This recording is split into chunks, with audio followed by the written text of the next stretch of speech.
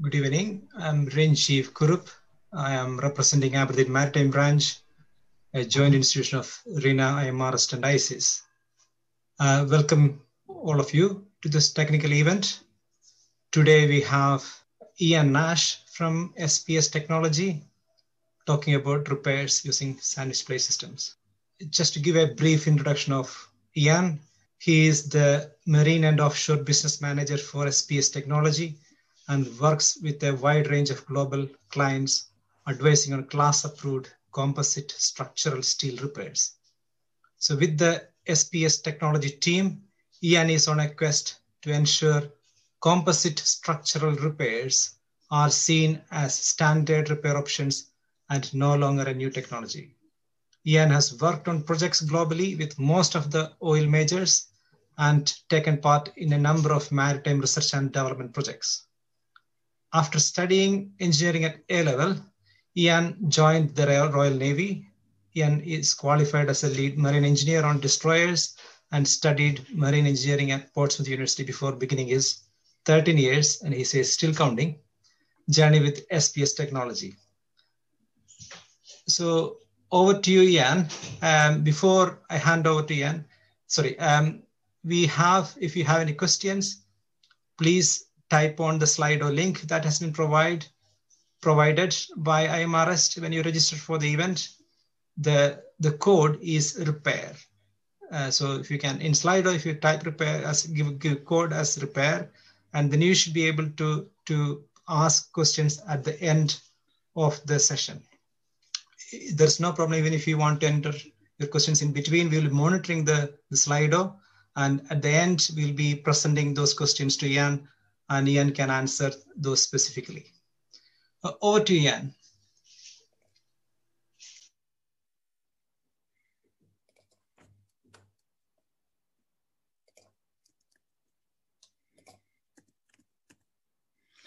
Thank you very much. Good evening, and thank you for inviting me to give this presentation on repairs using SPS, which of course stands for Sandwich Plate System.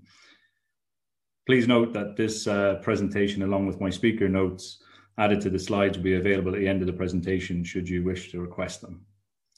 During the presentation, I'm going to give an introduction to SPS, provide a summary of the benefits and applications, approvals, and round it off with some examples of some interesting projects where SPS has been used. We'll touch upon our well-established no hot work repairs and also have an in-depth look at how SPS can help in areas where there are cracks. As you can see from this agenda slide, there's a tennis stadium and a bridge. These are part of our SPS Civil Engineering Department, along with building the walkways to the space shuttle out of SPS panels for NASA. There's some other interesting projects on our website, so check those out if you have some time. But for now, let's delve into the maritime and offshore world of SPS. We all know that structural maintenance on vessels and assets is growing, both in terms of demand and complexity. This requires a new, innovative viewpoint and an overhaul of decades-old approaches to steel strengthening, renewal, and reinstatement, utilizing composite materials for standard and unique applications such as a no hot work solution where welding is not possible, or crack repairs in heavily loaded areas. Using the sandwich plate system, it'll unlock cost, time, environmental, and safety benefits. We need to move away from this natural siloed way that companies think and start sharing these repair techniques to make the industry more efficient. So sandwich plate system, what is it and why is it used? It's a structural composite material, two metal plates bonded by a polyurethane elastomer core. The core itself provides global support to faceplates, so there's no weak spots or local buckling. There's a high stiffness to weight ratio. It's a superior alternative to stiffened steel and reinforced concrete. And as I mentioned, widely used in civil, maritime, and industrial applications. It can be used from a new build side of things or in situ repair or upgrade to an existing asset. There are many other additional benefits, such as excellent energy absorption, as the polyurethane core is a solid elastomer. So it's got noise and vibration deadening properties. Also, uniquely, we've got protection against impact, blast, ballistics, and fire. not to mention the competitive economics of using SPS over traditional methods. Our studies show that typical marine projects were 4 times faster, and for offshore projects in the way of hull plating of an FPSO or pontoon of a semi-sub were actually 10 to 11 times cheaper. During this presentation, you may see numbers that denote, say, for instance, 820E. That means it's a 8mm top plate on top of a 20mm PU core, which sits on top of the existing corroded steel. So 8mm top plate, 20mm core, E is for existing. During the presentation, different designs will be denoted by different numbers.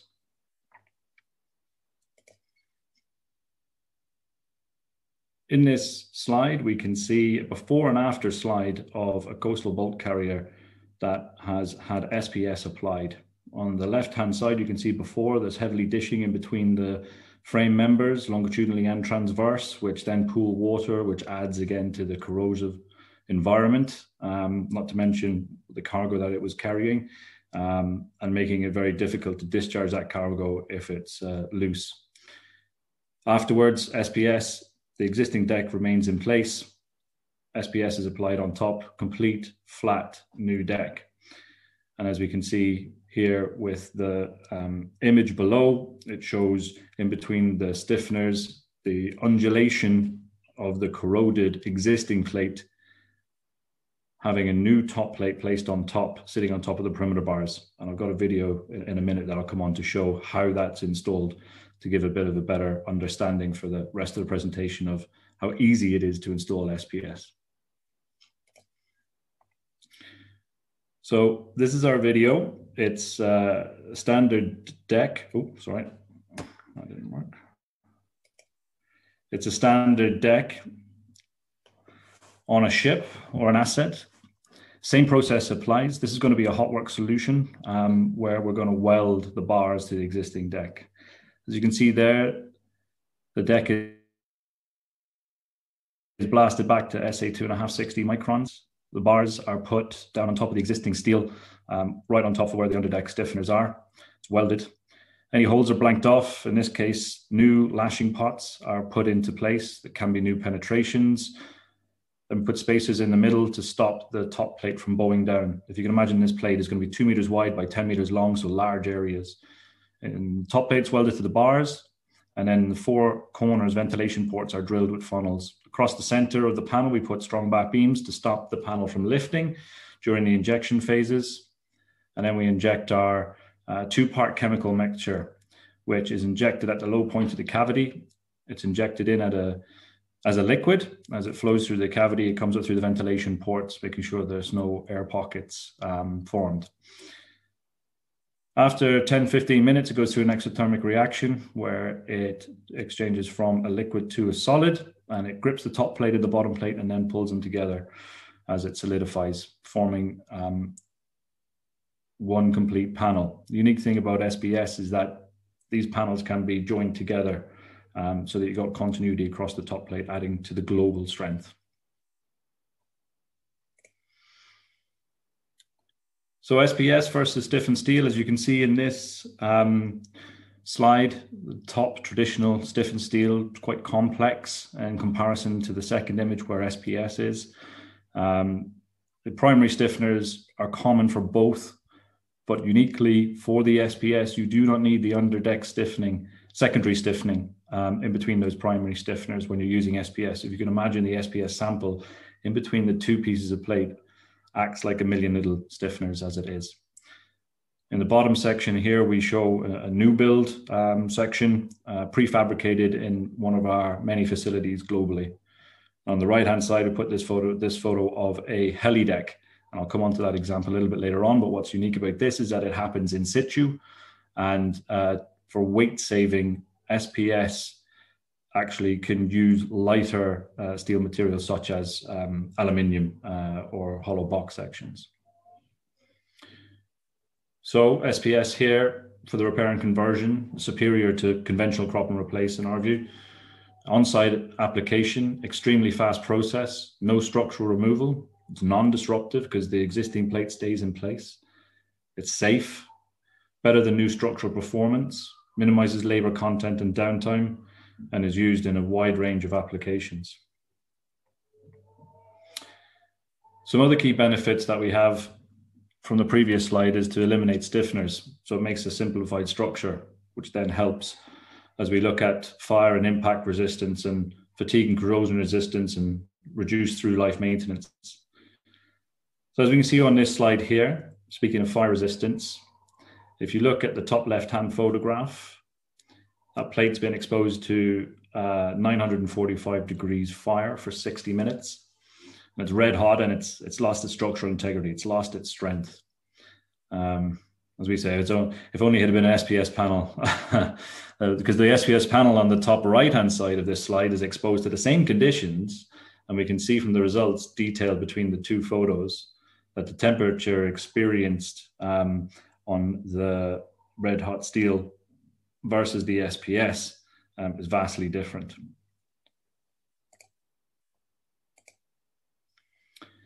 The polyurethane core for the SPS panel is a very low K value, allowing the SPS panel to remain cool and retain its strength. SPS has been tested against cellulosic, hydrocarbon, and jet fires. So we've got the certificates for A60, H120, and J60 fire ratings. So protection against extreme oil and gas product fires. So the thing to remember here is that an SPS panel can be constructed to meet your design criteria.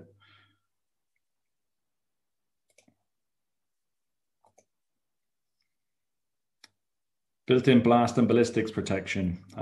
So these photographs here, the top left-hand one is a test that was completed at Carderock in the United States to see if United States warships, if they were made out of, if the hull was made out of SPS rather than just sheet steel, would it be able to withstand a blast? As you can see in that photograph, the sheet steel has been penetrated, whereas the SPS has remained intact.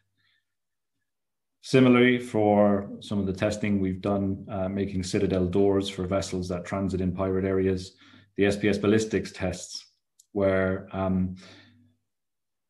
we have made bulletproof doors, essentially, retrofitted to the ships to provide safe citadel access. Bottom three photographs show the blast enclosure for our escape tunnel testing. So what's interesting about this is that the oil major wanted a two bar blast pressure, and we put it to 2.3, and it still withstood it. The SPS plastically deforms; it doesn't break. There's no through penetration from blast.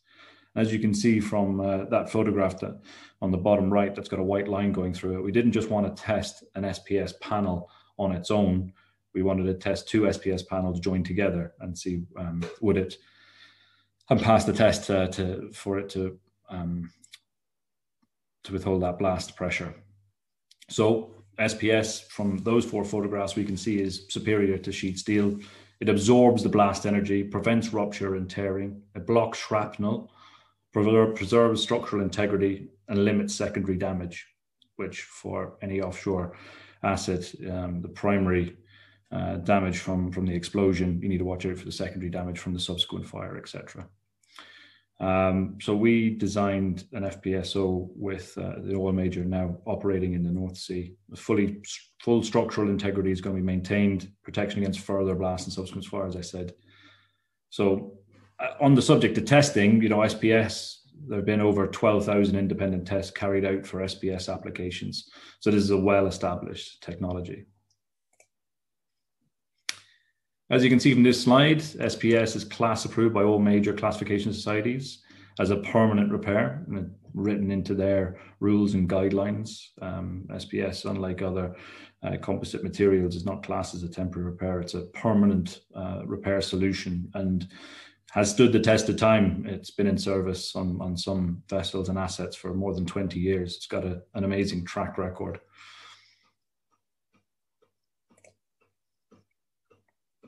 As you can see from this slide, there's some patch and wrap repairs in the market. The temporary composite wrap repairs for damaged structures, they can be repaired and protect against the effects of erosion and corrosion, deterioration, but they're temporary composite patch repairs. that uses carbon and glass fibers mixed with epoxy resin and adhesive and applied to the damaged surface. By curing, the resin hardens and permanently bonds to the surface. It's a well-established repair, same with the patch repairs. SPS, again, as we mentioned, fully class approved permanent repair that's been used on marine structures for over 20 years.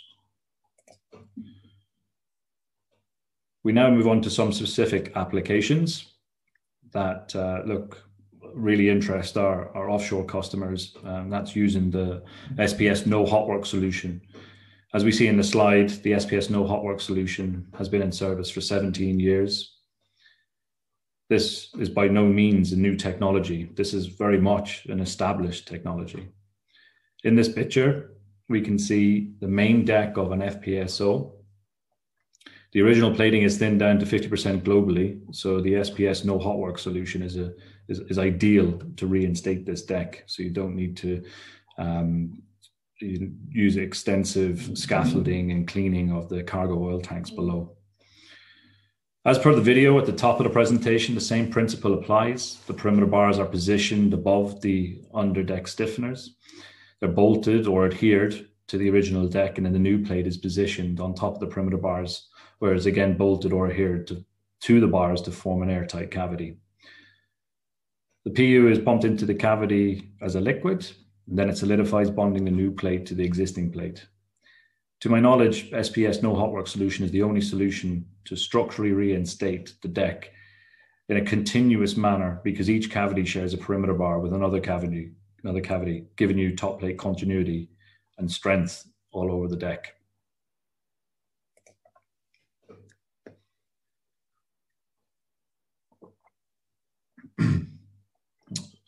For the no hot work solution, in summary, SPS permanently reinstates offshore assets to beyond original capacity. It's accepted by major classification societies and published in class rules and guides. It's a proven technology underpinned by 20 years of market experience. It's faster, safer, more predictable repair schedule because you're not removing the existing plating. Most cost effective, can be, as I said earlier on, up to 11 times cheaper and 4 times faster than crop and renew. Contributes to global strength. There's no maximum repair size because the plates adjoining cavities can share the same perimeter bar, so you maintain that top plate continuity. The largest no hot work repair that we had approved on a main deck was by ABS, and that was 841 meters squared on an FSO. Permanent repair solution with no risk of further corrosion to the existing plate. So once the SPS is applied to that existing plate, it then seals it from corrosion from the top side where the SPS is applied. As I mentioned, we can design the SPS to meet your design criteria, individually tailored solutions to match the asset lifespan. So if you're looking to extend your asset by 10 or 20 years, then SPS can offer those timelines. Flexibility, where we can install SPS globally by an international network of licensees. SPS is a proven life extension. Welding and grinding is eliminated. Cofferdam and dive boats, which are very expensive, are eliminated. We've had the original no hot work solution that was a permanent repair installed back in 2003. So 17 years, longest established operator in the field of composite repairs. Now, looking at this photograph, it's clear to see that the vessel crack on this vessel is beyond the wrap or patch or even the SPS repair at this point, but the image is very impactful to say the least. So we're going to talk about vessel and asset cracks, and we've got an example we'd like to discuss during this presentation. So repairing the cracks present on vessels or assets, critical structural components, forms a key part of structural maintenance. It preserves the asset integrity. More importantly, it ensures crew safety and the safe passage of cargo. The global oil and gas fleet is aging. There's new stress points emerging on existing vessels, and as a result of retrofitting and refits, work that is vital in prolonging the life of an asset or vessel and ensuring cost-effective compliance with environmental regulations. These factors mean that the demand for structural maintenance, including crack repairs, is greater and more complex than ever before. For many years, gouging and rewelding, or crop and renewal techniques, have been used to address cracks on vessels.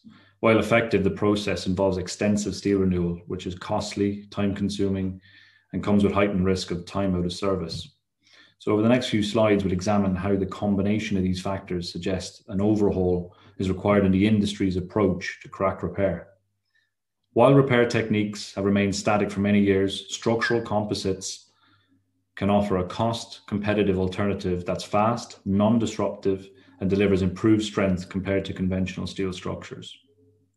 As you see on the slide here, cracks related to an accident or a collision are a little bit different. Form a dent or deformation on the ship's hull structure, geometric misalignment of support structure, crack forms at the weakest link and can lead to catastrophic failure. But steel structures can develop cracks as a result of their all-welded construction. Material imperfections, loading conditions, fatigue, corrosion, as they operate in highly corrosive environments. Welded structures are susceptible to damage during its construction and operational life. Other factors which can't really be taken into account in the early stages, such as design inadequacies or material selection, material imperfections, improper welding, incorrect fabrication, maybe even poor workmanship, are some of the probable causes for damage during construction, while fatigue and corrosion are really related to the operational side. These damages primarily manifest as cracks in the ship structure, either immediately after fabrication and launching or in due course of time. Crack formation or initiation appears inevitable or unavoidable given the uncontrolled variables involved in the construction of welded structures, along with other factors, including the use of high tensile strength steel for a hull structure. There's an example on this slide of a project of where the crack in the hull of an FPSO, this FPSO was lengthened, and the cracks were formed in the area of the new connection to the old.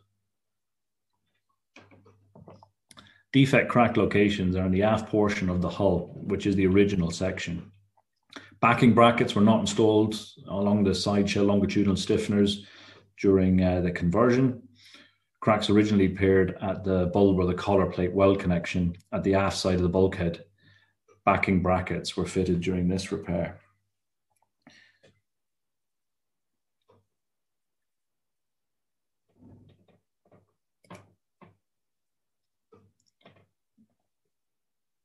Excuse me a second. Cracks initiated at the new bracket toe return and propagated through the longitudinal stiffener web and into the sideshell plating above and below. Existing temporary repairs were completed shortly after the cracks were found using a temporary doubler plate. And as you can see from the diagram here on the left-hand side, it shows the upper doubler and lower doubler in position behind the stiffeners. The stiffeners were renewed as a temporary measure, but the crack still remained behind the doubler. So SPS was then chosen to be installed to strengthen these areas. And as you can see through these photographs, the longitudinals where they were cracked underneath the stresses. So for the SPS solution, we actually applied a patch on the outside of the Amico patch on the outside of the shell. Prior to applying the patch, we inspected each crack arrestor hole, and we made sure that the crack had stopped propagating. We then marked out a cut line in the longitudinal stiffener, and we carefully cut away the stiffener web and ground the remaining web edges square.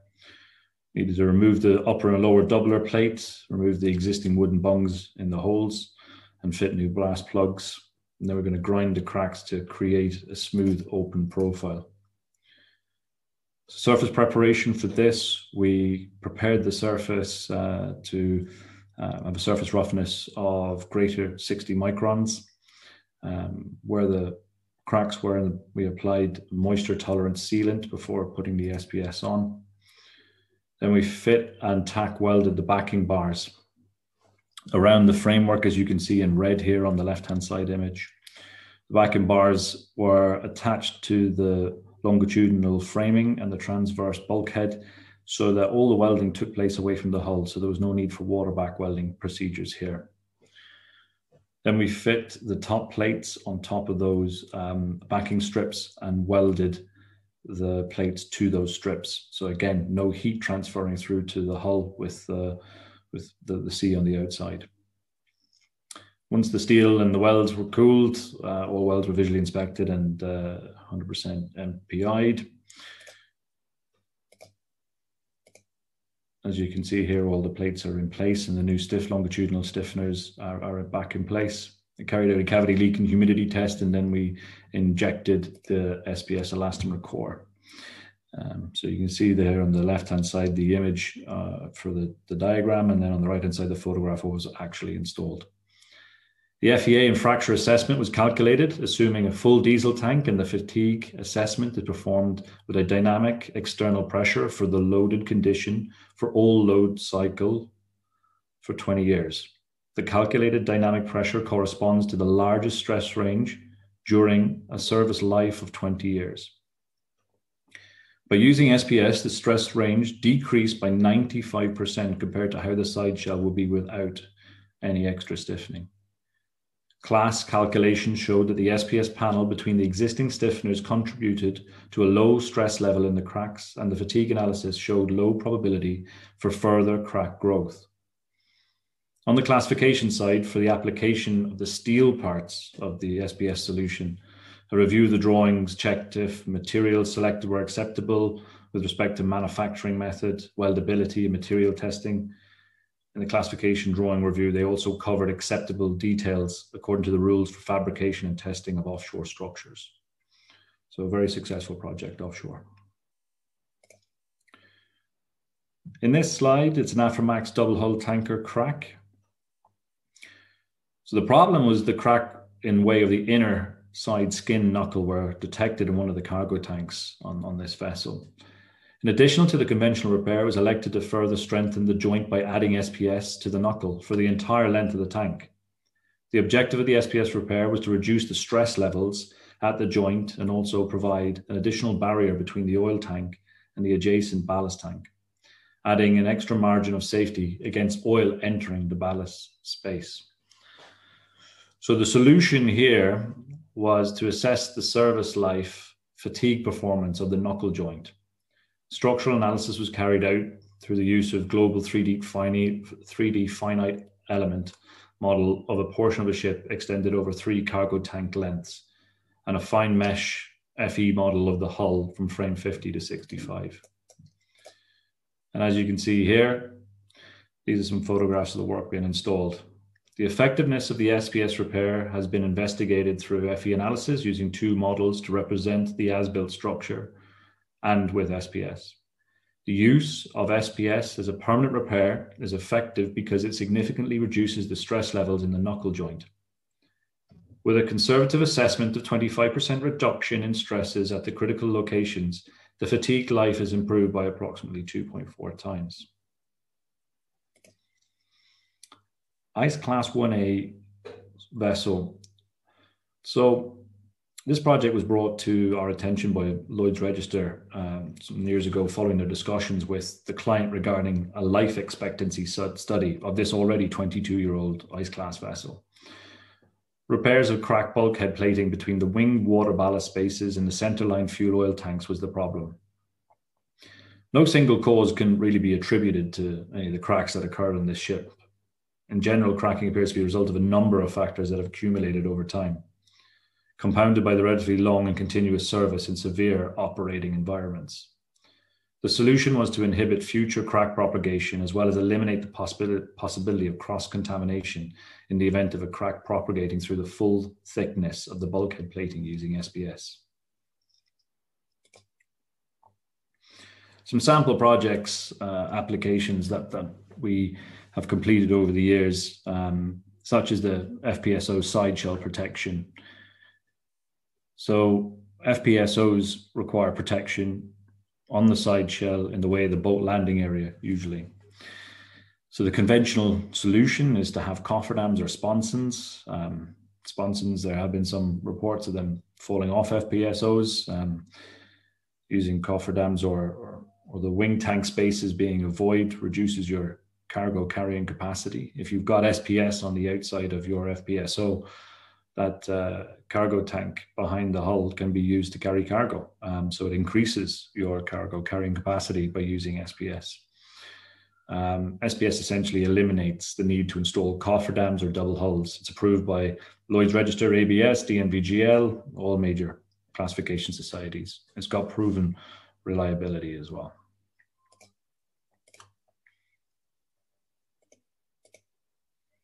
One example of an FPSO side shell protection on an FPSO. I want to put this in to show some scale, but also to show the installation.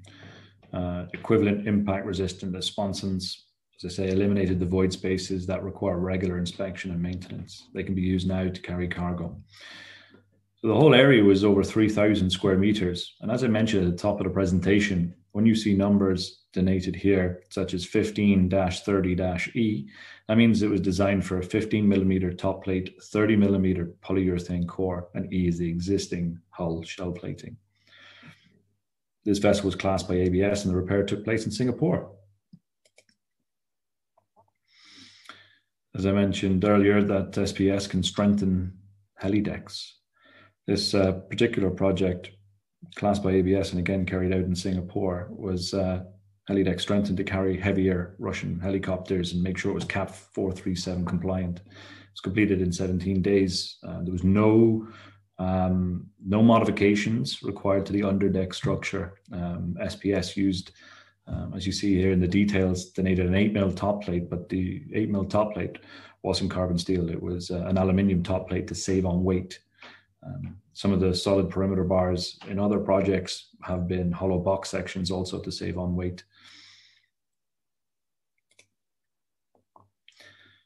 FPSO in situ below the waterline repairs. We touched on this when we're talking about FPSOs and semi-submersible pontoons.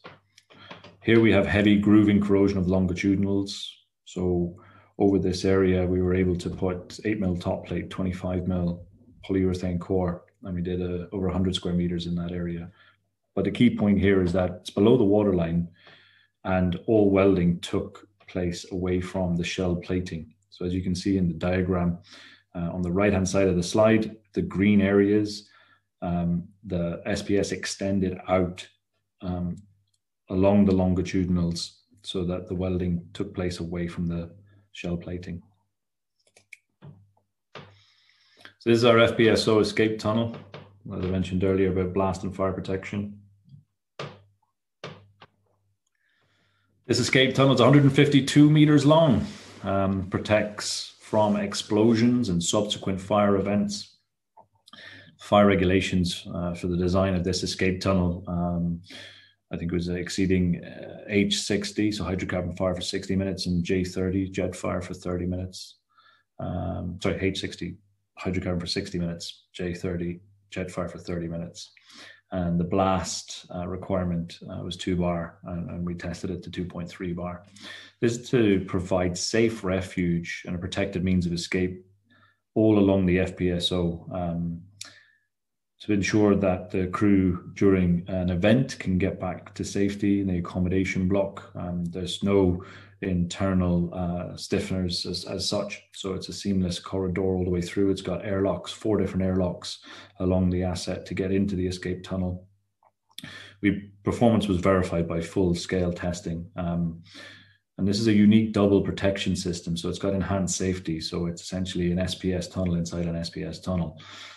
The outer skin provides primary protection from blast and fire, and the inner skin maintains tunnel integrity for safe escape route back to the accommodation.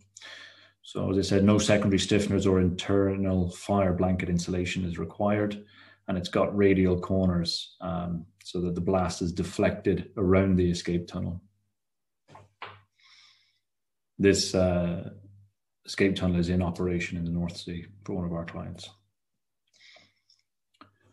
Enhanced oil recovery tank. Showing this slide because it shows that SPS is versatile with materials. So the stainless steel SPS tank, SPS lining is actually sitting on top of a carbon steel tank. So it's implied during the new build stage to protect the valuable EOR fluid from contamination. Also with SPS, as we mentioned, low K value, so it provides thermal insulation from adjacent fuel oil tanks. Compact design, minimum weight, maximize the tank storage capacity. There's no disruption to the vessel's construction program.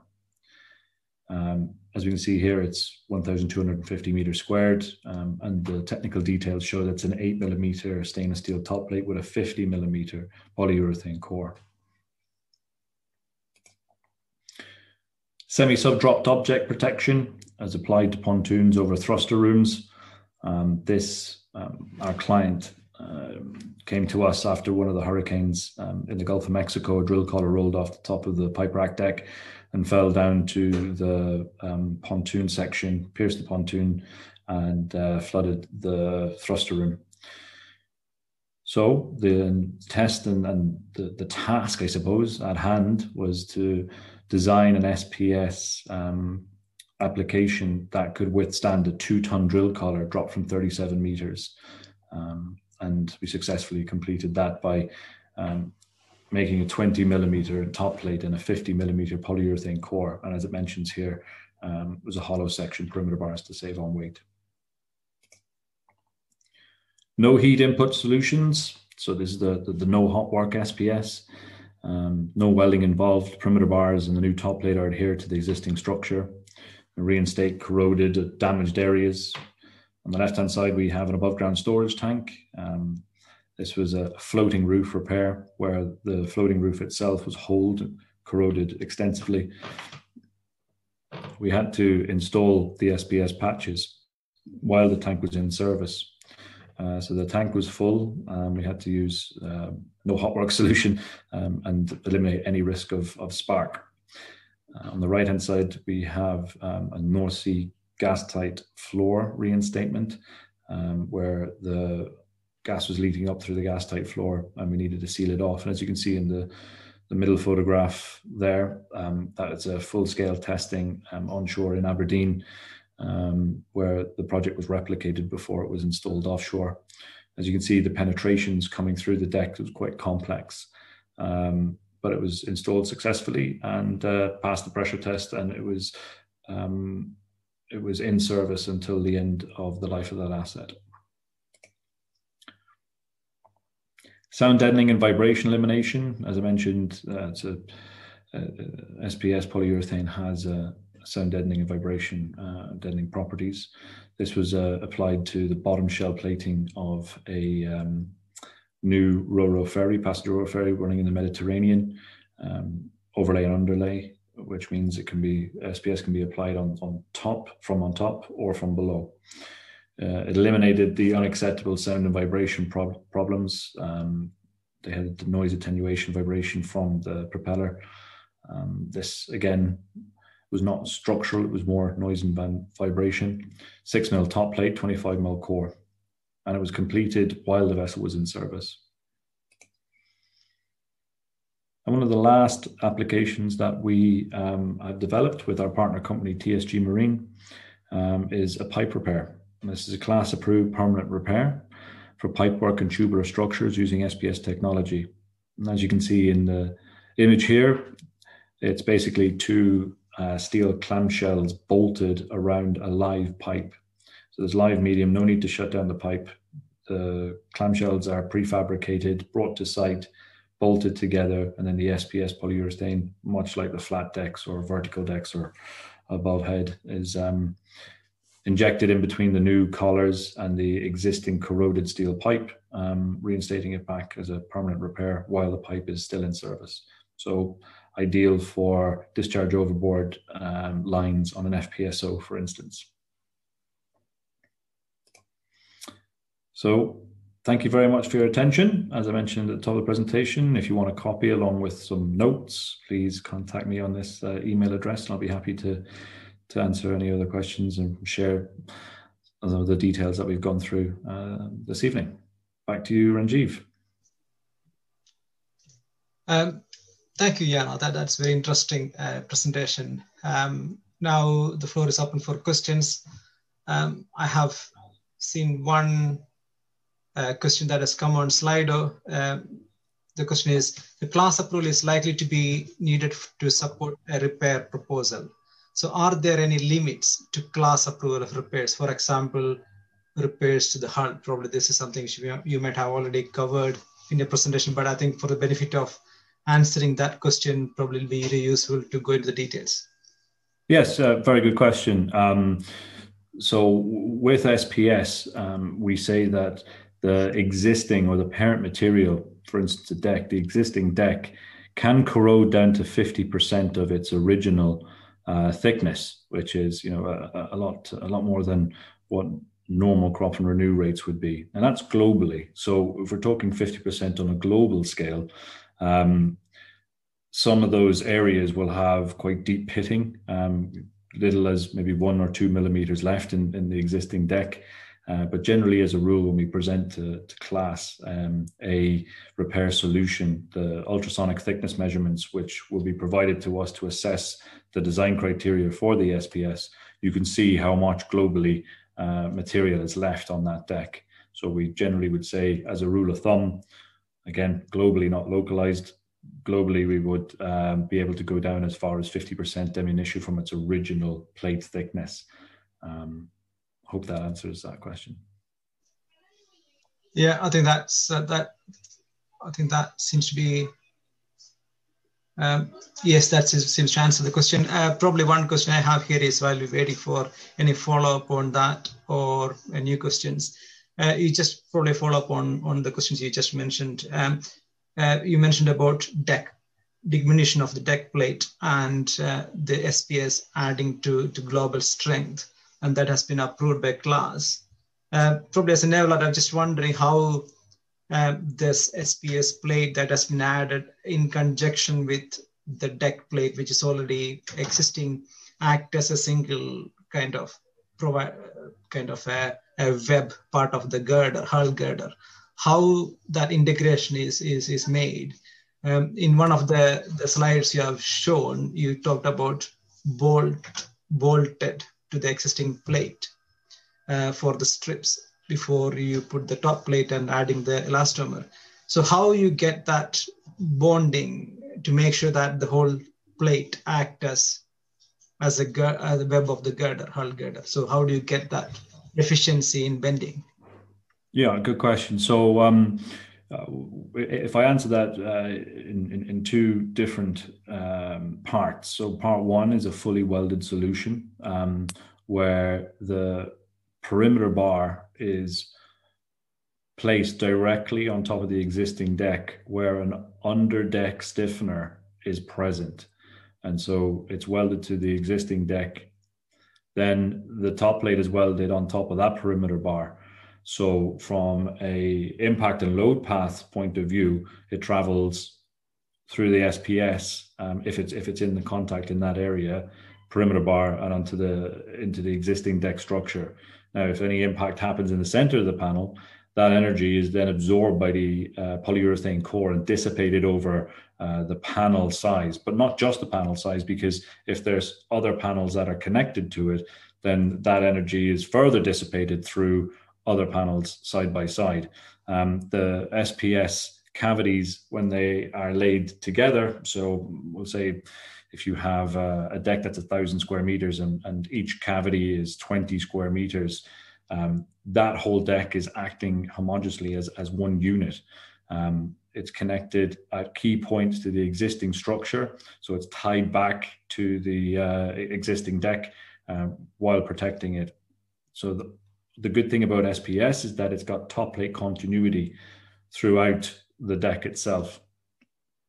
And when you come to the edges, then the perimeter bar itself is extended out and then chamfered down to the existing deck as well. So the message we take it is it's efficiently integrated into the hull to make sure it acts as a structural element. Okay, there is another question which has come through. Can SPS apply while water ingressing, for example, a crack in the bottom or as a hole on the hull, probably? Yeah, so we've done a few projects where we've had through hull penetrations. Traditionally, we would see them underneath the bell mouth or the suction pump, where the plate has thinned, and you can get in some cases a 20 to 30 millimeter hole. What we do traditionally is we plug the hole. We can either spike it, or you can use a chappa plug with a diver from below, try seal it. Once it's sealed, then we maintain the area to be dry before we install the SPS cavity. So first of all is to assess the hole, if it's going to grow, or if the water has been arrested as such. But we do require the area to be dry. And when we close the SPS plate in, we do different tests, and one of those tests is for dryness and humidity. And we have a very, very stringent QA process. But I suppose answering the question in two parts, yes, we have dealt with through hull penetrations before, and we have a repair procedure in place for that. But the area does need to be dry to apply the SPS. The polyurethane itself in its liquid format doesn't like the moisture. Yeah, I think that's very clear, Ian. The next question I have here is, so probably related to the first question, I believe.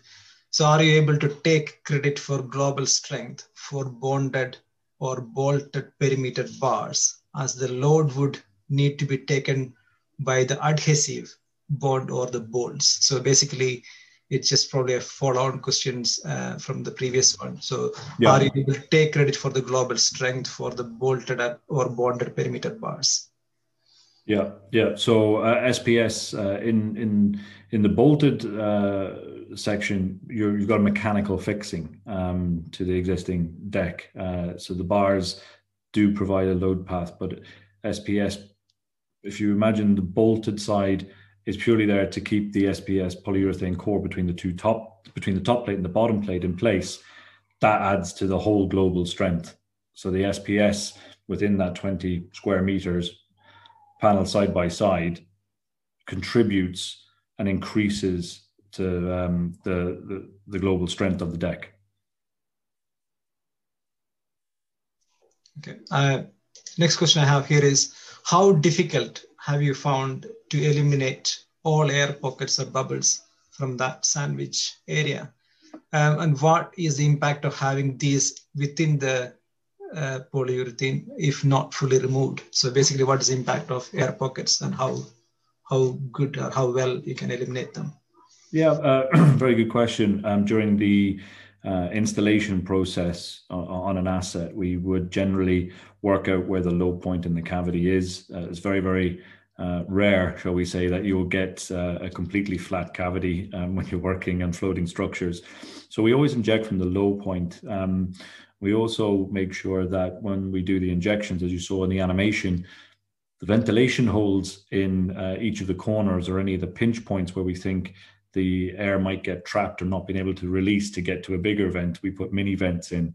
So there's no limit to how many ventilation ports you can put in a panel, or how close they need to be to any of the corners where an air trap might take place. We've done extensive testing over the years to make sure that any air traps through watching polyurethane flow through the cavity are eliminated. Now, as part of the post-cavity QA procedures, we do an acoustic test on the top plate to make sure that we can test for any voids within the cavity that we have missed. But in my career, very, very rare that any bubbles will form and make its way back from a ventilation port. Ventilation ports, there's also a head of pressure as well. So when you're injecting the polyurethane as a liquid, as it runs through the cavity, it fills up through the ventilation ports when the cavity is full, and the ventilation ports then overflow, I suppose, and the air gets pushed out through with as the only means of escape at the high points of the cavity. Thank you, Jan. There's no question on the slide, but I have one question. In terms of the filling in the sandwich, basically the polyurethane foam or the material, what kind of degradation mechanism can you expect through life, or what you have observed through life for the systems which you already fitted them, or from any test you have carried out? So SPS is installed on the existing plate from the side, the affected side. So the side that's getting the corrosion or the erosion in some projects. When you apply the SPS, it acts like a triple barrier. You've got the existing plate, then you've got the design polyurethane core, and then you've got a new plate. So if you were asking for a 20-year extension of repair in that area to protect the existing plate for 20 years, then we would design it, as you saw in the presentation, with specific polyurethane core and top plate. But the existing plate, once the SPS is installed, the existing plate is sealed and no further corrosion from the SPS side will happen. SPS, the polyurethane core, is inert, so it's impervious to seawater, crude oil. It's impervious to almost everything. So nothing will get through the polyurethane core to affect that existing plate again for the life of the asset.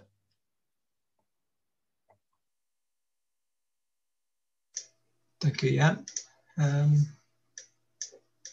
I have a couple of questions here.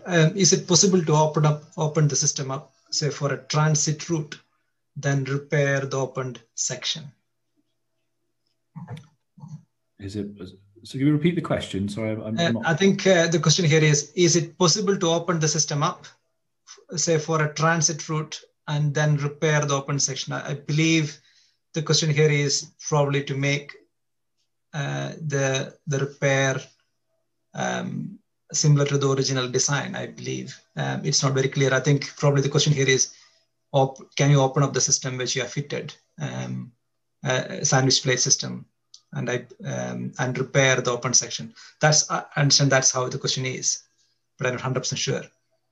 Okay, maybe if I elaborate on that. So once SPS is installed, can it be repaired? I think that might be the question. Okay, so once SPS is installed, for any reason that you need to reinstate the SPS, it's a very simple procedure by cold cutting the top plate and the polyurethane core and removing it away from the existing plate, and then putting a new plate in place with some backing strips, and then re-injecting the void essentially with the liquid polyurethane again. So key point here is that liquid polyurethane, brand new polyurethane, before it solidifies, actually adheres to solidified existing polyurethane inside a cavity, so you can carry out those repairs.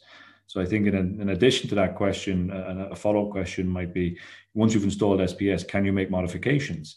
Yes, you can. Of course, we would like to know these predicted modifications during the design phase, but things change, especially in this climate. Different cargoes need to be carried. So you may want to install lashing pots or sea fastenings or welding pads onto your deck. You may want to have pipes running through the SPS deck. All these things are possible post SPS. We do have procedures to carry out that. So the SPS is very versatile in that field. I have a number of questions on Slido here now.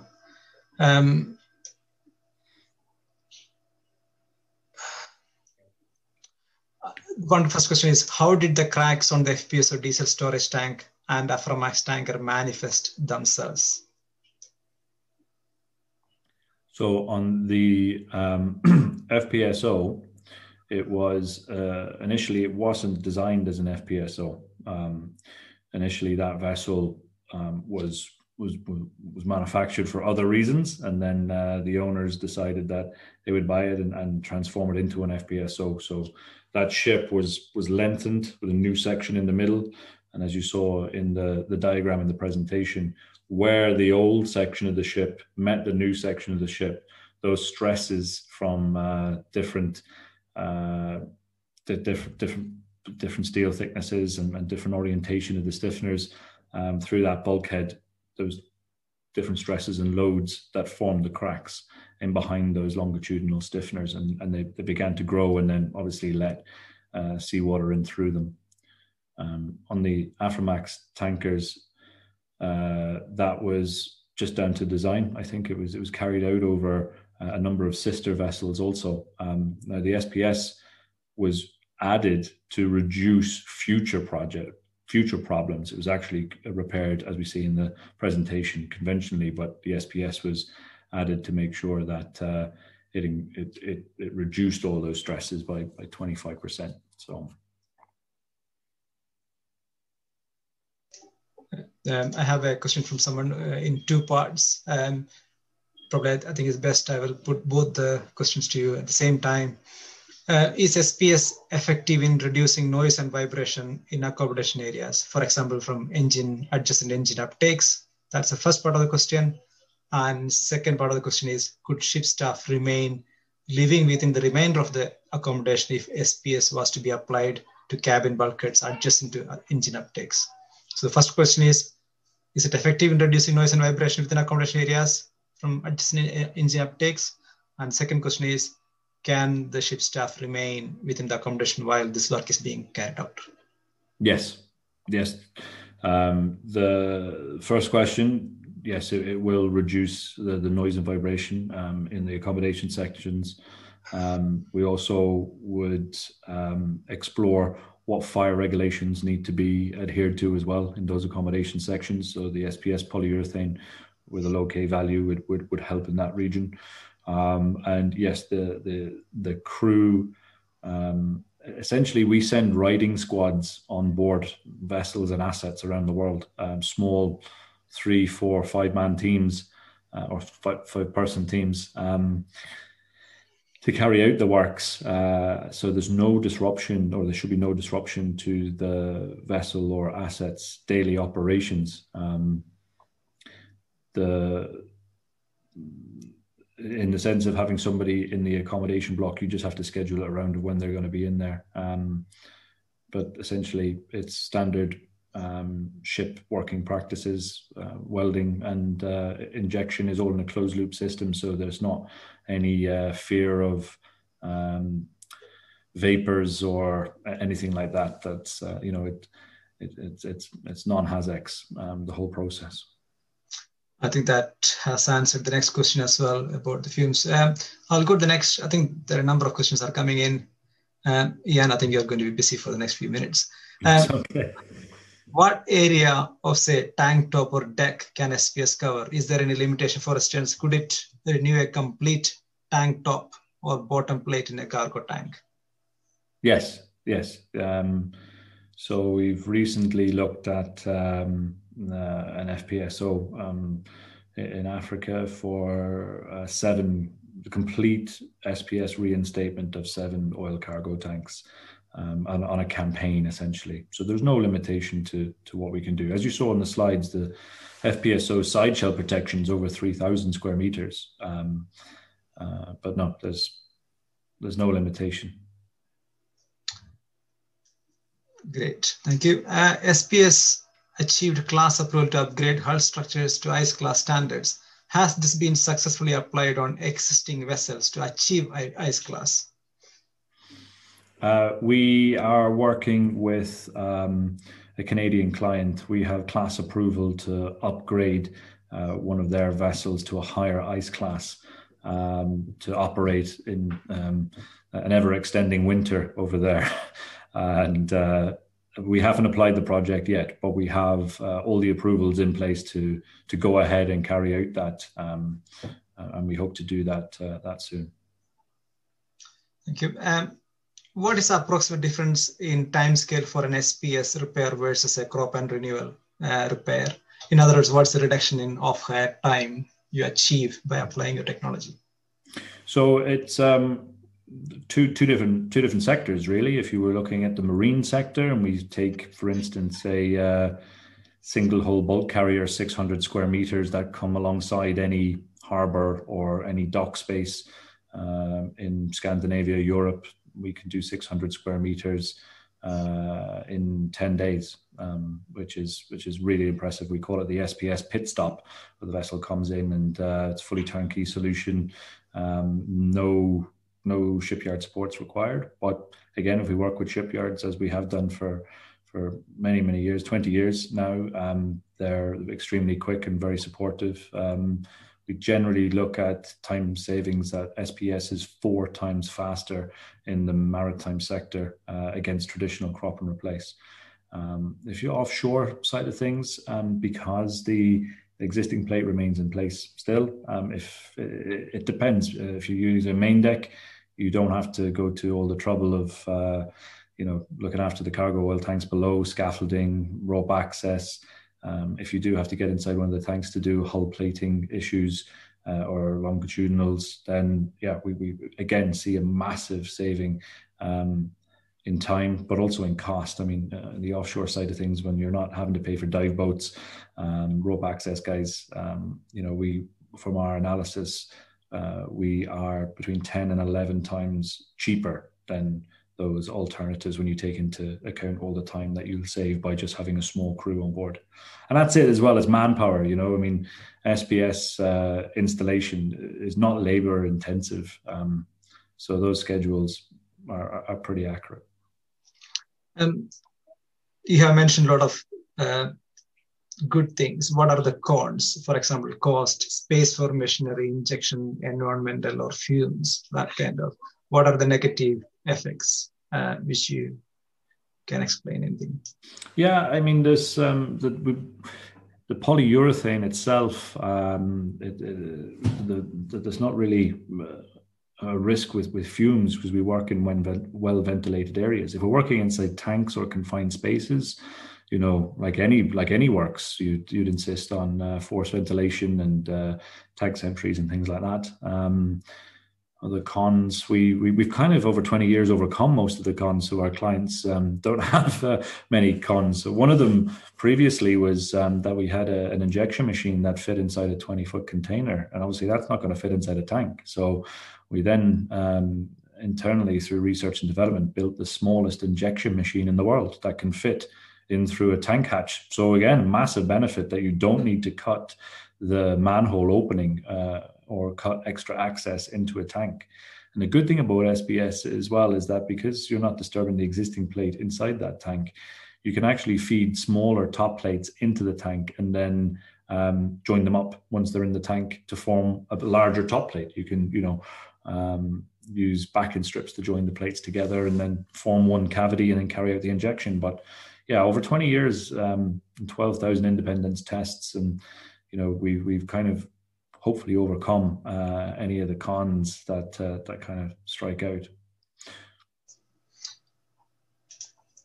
Has SPS been used in LNG carrier repairs? Does it affect the insulation of cargo tanks? We have used it in LNG.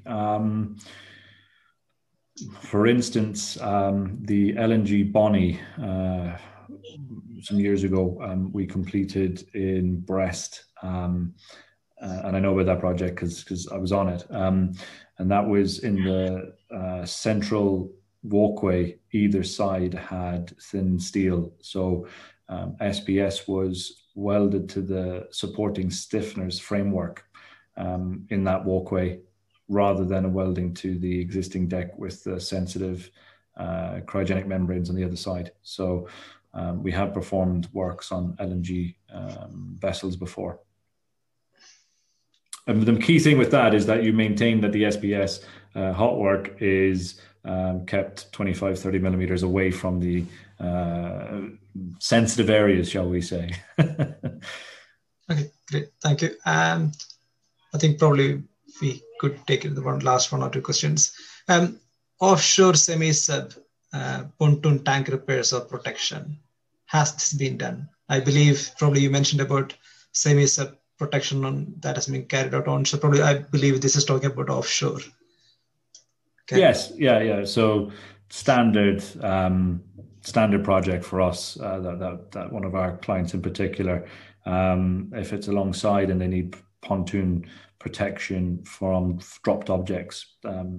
We actually have a dropped object application for offshore assets, whether it's pontoons or on the deck. But specifically, while a semi-submersible is in operation, for instance, in the North Sea or in the Gulf of Mexico, the client doesn't want to take it off station when they find that the pontoon plate is thinning. And so what SPS can do is, while the rig is in operation, go down into the pontoons. I'm thinking just one of our clients. Every semi-sub is slightly different. So some of them you can't get in because they're used as ballast, but some of them you can get in where they've got thruster and pump rooms, for instance. And then you install SPS from inside the pump room or the thruster room. Now, in some other applications, as I just mentioned, the semi-sub that uses its pontoons for ballast, then obviously you're not going to get in during operations impossible. So you got to wait till it comes alongside. But the good thing is that you can repair those pontoons alongside while it's floating, as long as you've got access into the pontoon itself. Doesn't need to go to dry dock. Okay, I think probably relating to the previous question, the question maybe about spray or getting it dry. So I understand from your responses that it has to be dry, and it's generally, if it is done offshore, it is done it from inside. Yes, yeah. The next question is, what is the maximum temperature SPS overlay can withstand? Withstand, again, that's down to the design criteria. What temperature do you need it to withstand? Because we can design a thicker top plate, we can design the polyurethane core, for instance. If it's a thermal or a weight issue, we can actually we've developed something that we've just installed a project where the core had to be quite thick. So instead of having solid polyurethane for the whole core, we introduced a bubble core method where polypropylene balls were introduced to the panel, and the SPS polyurethane was injected while the balls were in the panel. So the balls took up 50% of the volume. You're able to increase that thickness of the SPS panel. So it wasn't completely solid, and it saved on the weight. But again, that's got a huge thermal break inside that panel. But yeah, operating temperatures, we've operated on every place around the world, really, bar the Arctic and the Antarctic, and hoping to get some projects in those areas at some point. I hope so. Probably the question I believe was probably referring to the surface temperature, maybe or maybe hot surfaces. I believe that question was. So do you have an indication in terms of the temperature of the surface where it can be applied, the parent metal? The bare metal. Parent metal temperature, probably. Okay, so if there's an exhaust pipe on the other side or something, and if it's up around hundreds and hundreds of degrees, then we would have to look at how we would install the SPS. But if you're looking anything up to 100, 120, 130, that kind of stuff, that's quite standard for us. There's two parts to a question like that that comes from someone. One is the installation temperatures. We generally say, what is ambient, but then we work in very, very cold climates, and sometimes you might need to introduce some, heating in the area to make sure that everything's not frozen. And then likewise, you might need to inject in the evenings. In the Middle East, we've had to do that when the temperature has been, 45 degrees Celsius. But it's all about control, and we can do that, no problem. Operating temperature is different, so it needs to look at, instead of installation temperatures, operating temperatures need to be taken into account during the design phases. For instance, that vessel we spoke about earlier, upgrading it to a higher ice class, obviously going to operate in a lot colder areas. So that's taken into account during the design phase. Thank you, Jan. There is a question about the turnaround time required. For example, establish problem or solution, and how long does it take to work up the solution and to mobilize to site? Depends on the application. So